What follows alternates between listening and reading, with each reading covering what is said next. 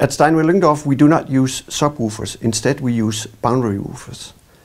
We use that to reproduce both the bass from a normal freestanding full-range loudspeaker, but we also use it to reproduce the bass on a surround movie track, the LFE effects and so on. Everything is reproduced by our boundary woofer.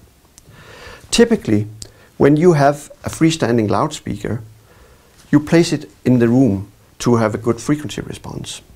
The problem is that in the treble and mid-range, your speaker is very directional, whereas in the bass, it's omnipolar. That means that if you're standing in front of the speaker, the side of the speaker, or behind the speaker, you hear exactly the same amount of bass.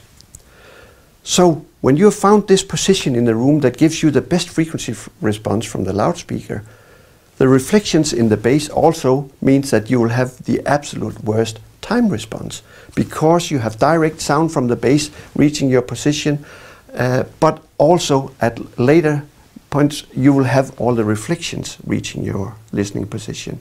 So that MERS, the time response, simply destroys it. You will not have the fast attack from the drum or the gunshot in the movie.